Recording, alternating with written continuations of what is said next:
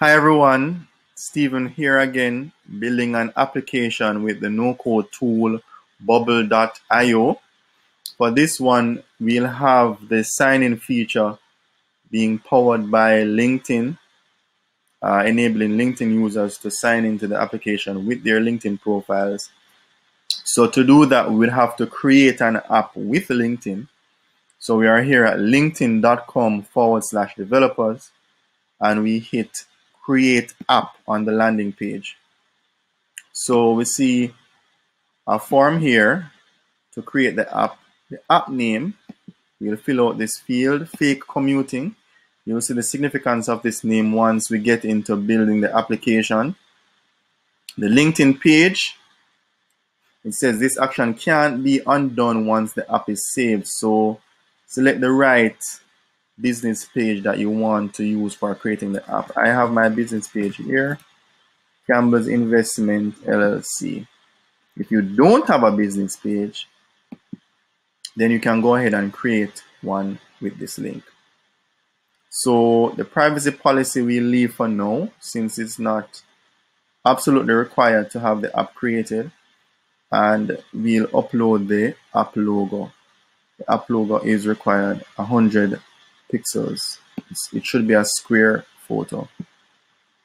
So we go ahead and read the legal agreement and select that we have read it, and we go ahead and create the app. So I have already created an app.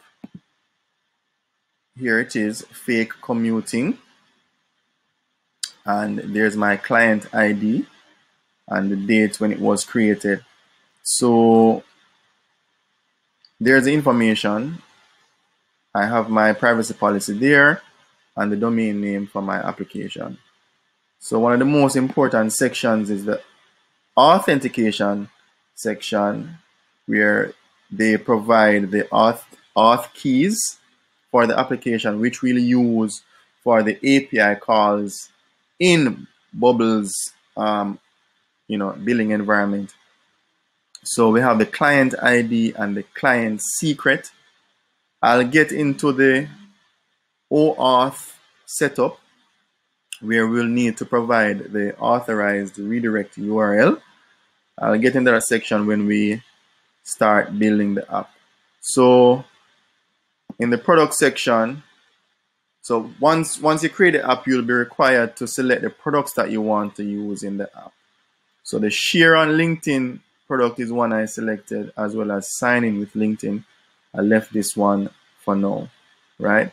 So we have the auth section showing us that the scopes for the OAuth setup that we're going to use is light profile and member social. So light profile enables the application to use the LinkedIn person's first name, last name, and profile pic. So that once the person signs into the application, the application will be able to call their login information, like first name, last name. The light profile doesn't use email addresses, and for my purposes, I don't need the email address for the app I'm building, but I'll touch on getting the email address as well.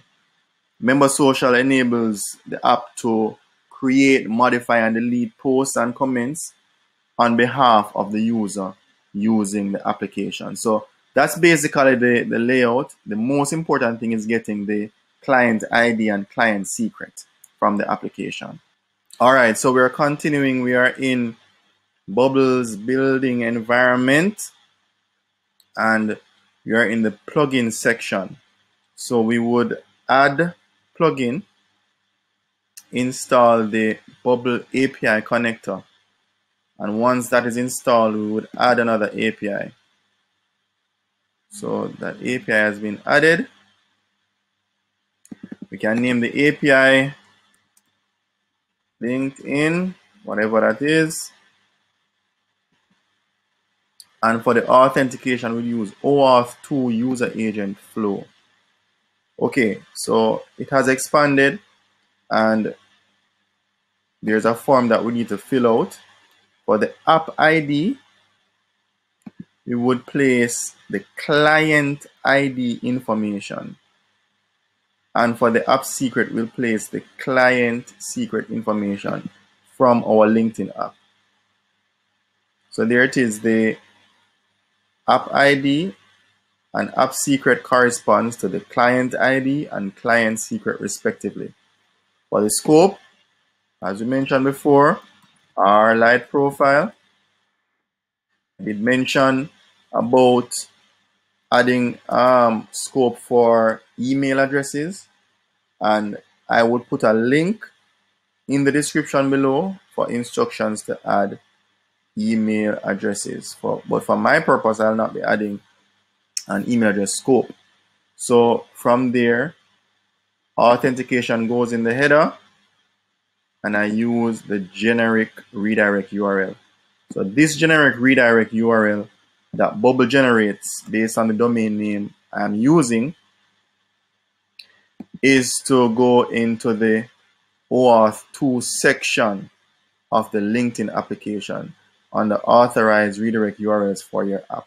So we'll edit and place the redirect URL there, and that's it. So we need to call on LinkedIn's API over the internet, over HTTP. So we have a couple of URLs that we need to input. The login dialog redirect, I have made a note of them here.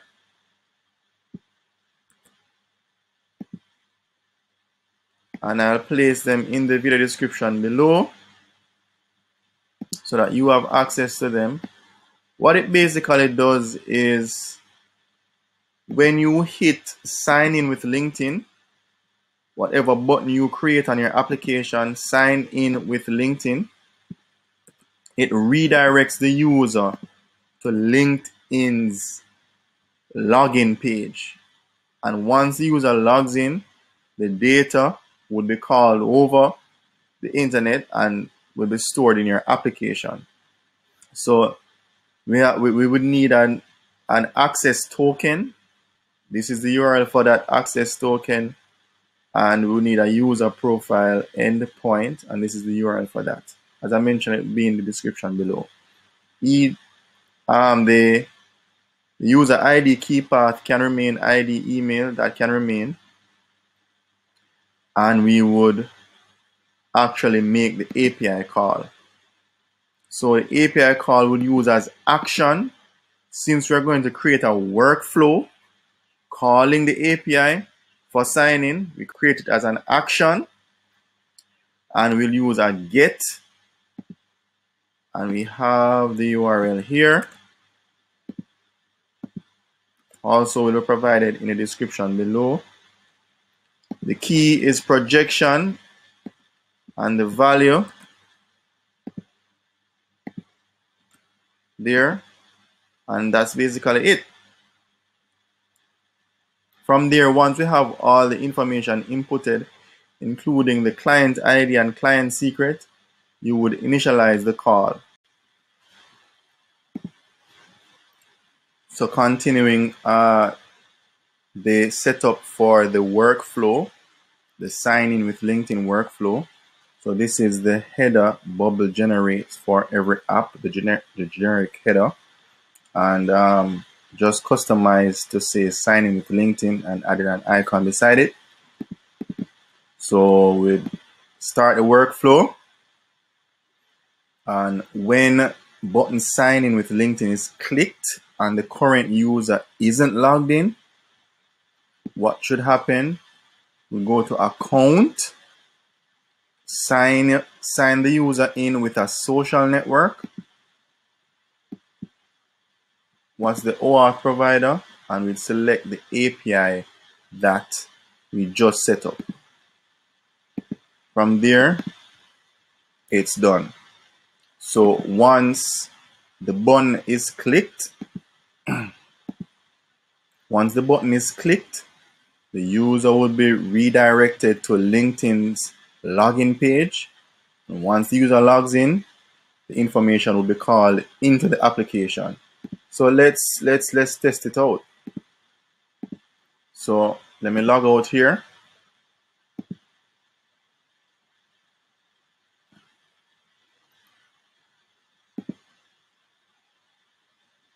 So let's test it out. Sign in with LinkedIn.